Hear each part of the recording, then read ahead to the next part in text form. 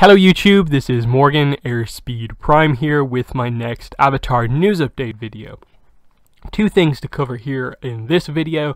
The first and biggest piece of news, as you can see here, is the cover reveal for Avatar The Last Airbender, the Shadow of Kyoshi. So we've had this teased for a while. They actually did like a multi layer tease of this. We got like an initial color palette almost reveal of the book, then we got a tease earlier this week that we'd be getting news on the book, and now we finally have the actual cover itself. So here it is, and as you can see, it mainly emphasized here by the sort of red being the sort of primary color, red and white, though I think the initial tease was more of like red and black.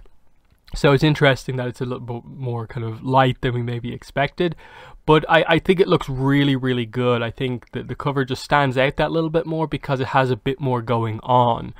It's not just Kyoshi's face, which I suppose worked for the first book, but was a little bit like, yeah, they could have done a little bit more. Here, it definitely has that little bit more of an action sense to it with, you know, Kyoshi in a nice pose. It really gets across with the angle. You can see that it is this younger Kyoshi compared to the way we usually see her in the series. And then that's our first look at Rangi's character design. And it definitely fits in with the kind of brief description we got of her in the first book of like, okay, we knew she was sort of related to sort of Fire Nation military, so she was basically wearing that sort of armor, and that exactly fits.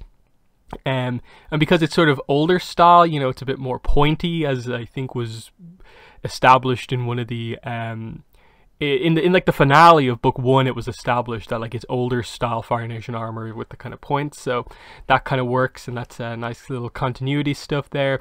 She has the top knot, of course, but the main thing here is just about getting the full details on like, this is her exact hairstyle, this is her facial structure, and so on. And I think a lot of people are going to be interested in that, and that fan artists who really like the character, it's going to be a nice thing to have here, some source material of this is what she looks like, go ahead and do some more art.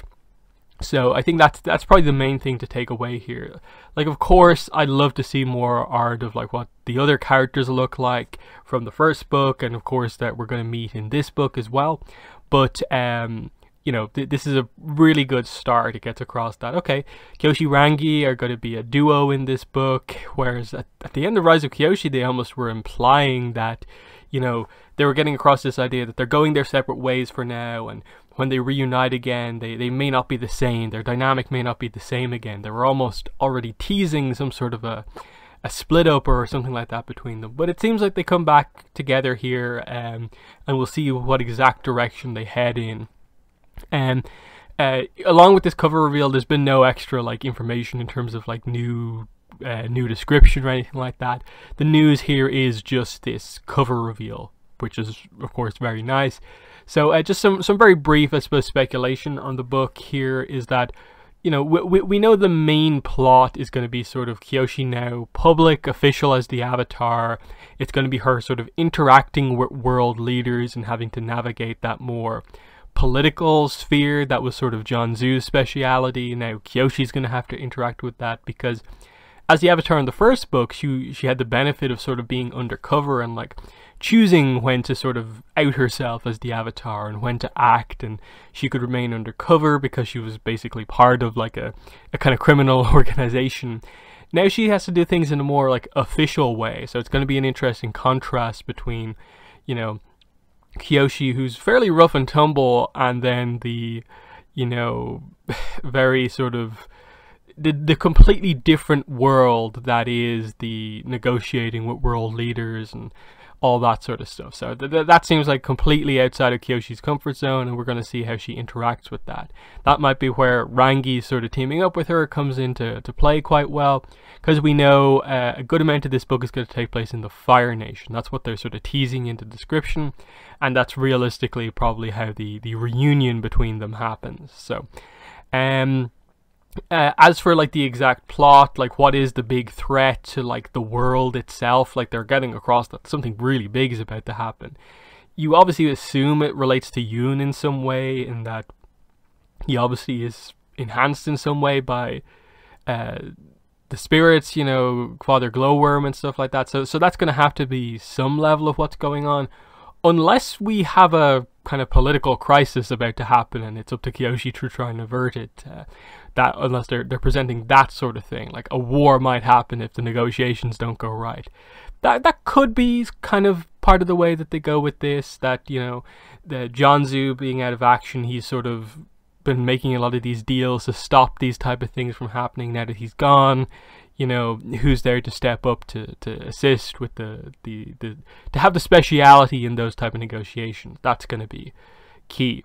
But probably the biggest question I have about this book is just that because this is the second and last of the Kyoshi books, like when it was first announced, we knew it was just going to be 2 books. This is realistically one of our last opportunities to kind of tell a story with Kyoshi. Like, yeah, you can always go back and do it somewhere, but you have a book here. You have hundreds of pages to cover Kyoshi. Will they use this book, especially towards the end, as a way to cover the other parts of her life? And that, of course, the main plot of this book and most of the story is going to take place over the same rough time period, like a few days, weeks, maybe even a few months. That's about as much as maybe time you can expect to pass in the main story. But Kyoshi lives to be 230 years old. And most of the kind of feats and events that we know about Kyoshi taking part in happen within like the first 40, like 2-3 years of her life. So it leaves like 190-ish years that we just don't know anything really that happens in her life. And the fact that like we basically know that ability to kind of last that long, and what she learned from Lao Ji or Tigui, whatever way you want to call him, you basically just choose how long you want to do that for. It doesn't seem like they sort of implied that, like, you know, once you commit to doing it, you can sort of like live kind of almost as long as you want once you keep track of that, and you know, kind of structure your body in the right way is basically what they kind of got across. So what makes Kyoshi choose to live just that long and no longer? And like, where does Coco come into play? Who's the father of Coco? Those kind of later things in her life that really would be nice to know about. Will this book in its epilogue cover the sort of bigger parts of her life and why she chooses to live so long? That's what I'm very interested to see about. And that, like, I'm not expecting, you know, half the book to just be time skipping through 100 years of Kyoshi's life, but I'd like at least a little bit at the end of this book to cover some of that stuff, because it just feels like sort of almost wasted potential if you don't. Other piece of news is just that the Toy Fair is going to be coming up next month, and we have pretty much confirmation here that we will be seeing the characters in Wave 2 and 3 of the Diamond Select Avatar figures. So no teases yet about what exact characters we're going to see. They're just getting across that we will see Wave 2 and 3. So that's going to be pretty exciting. You know, of course, we more or less, I think, can obviously figure out who the characters are going to be.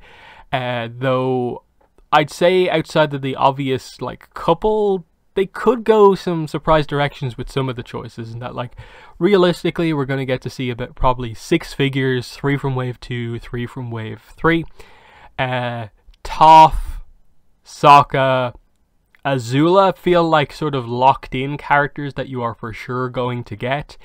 And then beyond that, like, I would hope that they do a Suki, but it's always questionable about if the, you know, the companies making these figures treat Suki in the same way as the fans want her to be treated.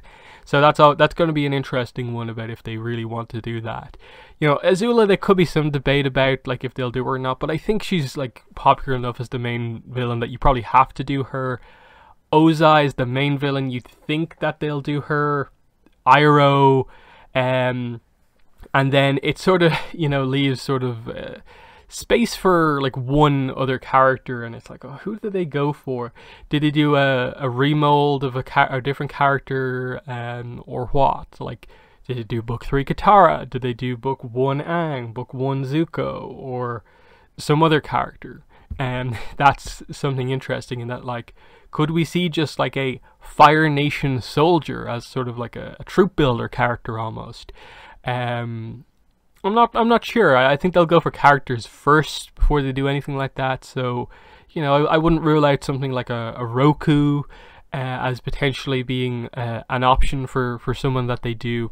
But I think beyond just Toph and Sokka, I think are just guarantees. Like, I don't see any way you do 6 more figures and you don't include them, given who you've done already.